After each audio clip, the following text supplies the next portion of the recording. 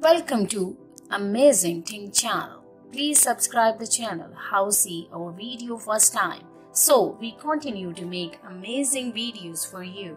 Friends, our today topic is a plane who take off 1955 and land after 37 years.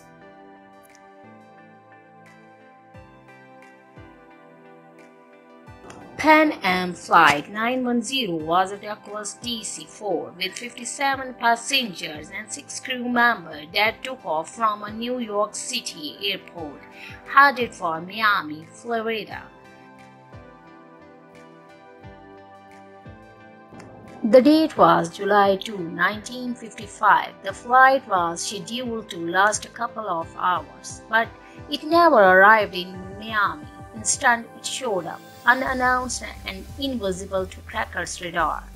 On March 9, 1985, voicing his concerns to the tower, the pilot, after a textbook landing, taxied towards the gate, and ground handlers could see the faces of the screaming passenger pressed up against their windows, looking at a fantastic new world.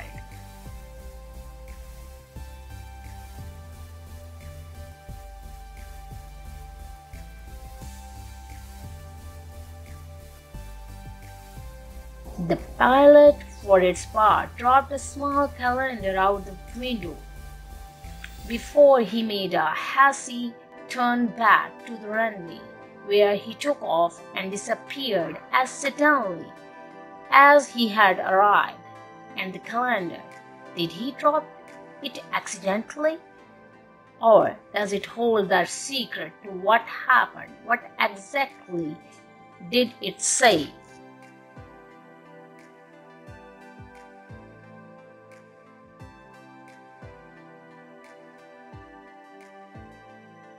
We might never know. The government of both Venezuela and the United States, the story goes, were said to have seized the calendar and the tower tabs and have refused to comment on the incident even once in the intervening decades.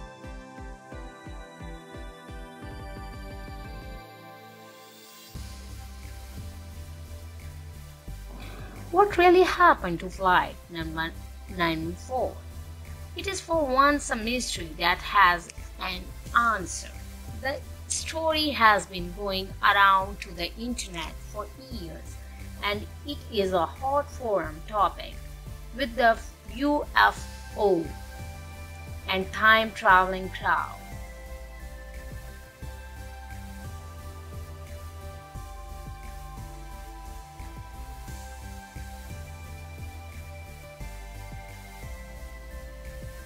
The most popular theory is the plane passed through some kind of time portal or wormhole instead of landing in Miami in 1955. It appeared on arrival in Venezuela.